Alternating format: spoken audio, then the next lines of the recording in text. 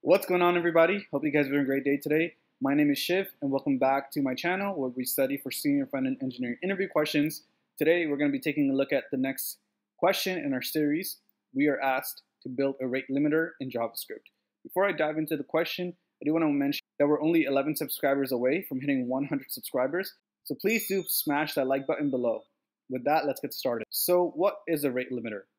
Basically, whenever you expose a web service or an API endpoint, you need to implement some kind of rate limiter to prevent DDoS attacks. So in this question, we're asked to implement a rate limiter class with an isAllow method. Every request comes in with a unique client ID. We want to deny the request if the request has been made more than 100 requests within the past second. So let's look at this example below. So imagine we can call this rate limiter class, and now we are processing some kind of API endpoint. With that endpoint, we want to be able to pull the client ID, and we're assuming the client ID is available in the request headers. And what we will check here is we'll say if the rate limiter .isAllowed is false, meaning that too many requests have been made, then we're going to send a status 429 with a message saying too many requests, and then just return it because we don't want to process that request. Otherwise, we'll continue processing the request. By the way, rate limiter and along with 40 other plus front-end engineering interview questions are available on frontendlead.com. This is a comprehensive website that I've created that has the most frequently asked front-end engineering interview questions on the market, questions that are generally asked by top tech FANG companies. If you're studying for front-end engineering interviews, I suggest checking out frontendlead.com. Now let's get back into the code. So let's build up this rate limiter class. So what we'll say here is we'll say class rate limiter, and we'll provide a constructor. And within the constructor, we'll define one class variable. Let's just call this requests, which is an empty object by default. And then we want to specify the isAllow method. And this method, remember, takes in a client ID. Now what we want to check here is we want to define three variables. The first is time in seconds, which is math.floor and date.now divided by 1000. This will just give us time in seconds, basically. So let's just write that out. In seconds.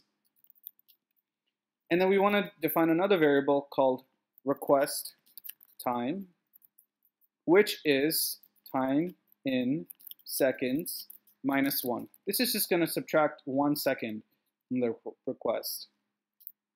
Next, we want to actually pull all of the requests that are made from that specific client ID. So we'll say const all requests equals to this dot requests with the client ID, and if that is not available, we'll just use an empty list for now. So next, what we want to do is we want to filter all the requests based off of the most recent requests that are being made.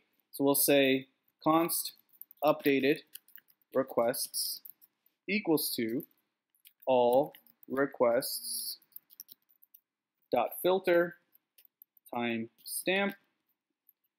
And inside the timestamp, what we'll say is as long as the timestamp is greater than request time, then we want to return those.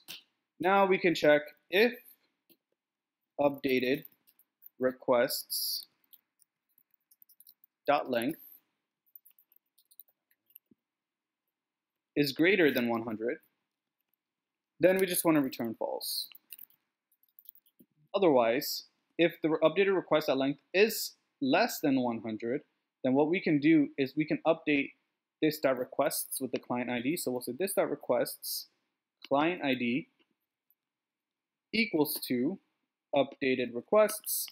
We also have to push our current timestamp within the updated requests. So we'll say updated request.push request time. And finally, we'll just return true here. And that's it. This is how you go ahead and build a rate limiter with an isAllow method in JavaScript. If you guys found this video helpful, remember to press the subscribe and like button, and I'll see you in the next one. Peace.